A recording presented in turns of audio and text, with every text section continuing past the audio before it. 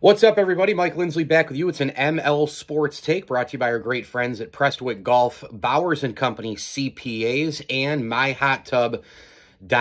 What an awesome first night for the Buffalo Sabres. I always just have a fond place for opening night in any sport, right? You're getting going. You're trying to write a new chapter. The crowd's into it. It feels like a playoff atmosphere. And with the Sabres team, they wanted to get off to a really nice start this year, considering in the past they have not done that. And, of course, they're kind of the trajectory is in the right direction when you look at all of this young talent on this team. And it came to fruition right away. Obviously, Craig Anderson was spectacular between the pipes at 41 years of age, but Peterka, Dahlin, Olofsson scores the two empty netters, but two of the main core guys they're looking to have for the future, and Peterka and Dahlin, scored, and they were buzzing around. They were an absolute speed, just a nemesis for Ottawa in terms of the speed game, winning puck battles. It's incredible, and it's refreshing. If you're a Sabres fan, you remember what's happened since they last made the playoffs in 2011, right?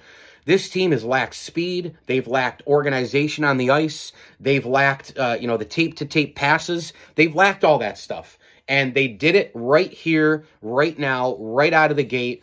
And I think it's really great and a testament to Don Granato, who, by the way, just got extended just after Kevin Adams did. They extended Tage Thompson. They extended Matthias Samuelsson. So the Sabres have had a busy last month or so, and right now they're reaping the rewards here. Just out of the gate, one game, 82-game season. I get it, but this was a nice start. And this team, obviously, you can see.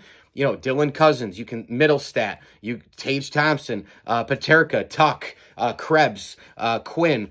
These guys are really, really good, and they're really, really young, and they're really, really skilled. And I am super excited for this Buffalo Sabres season. I'm not sure they're going to make the playoffs because of the goalie situation, but off to a nice start in Game 1.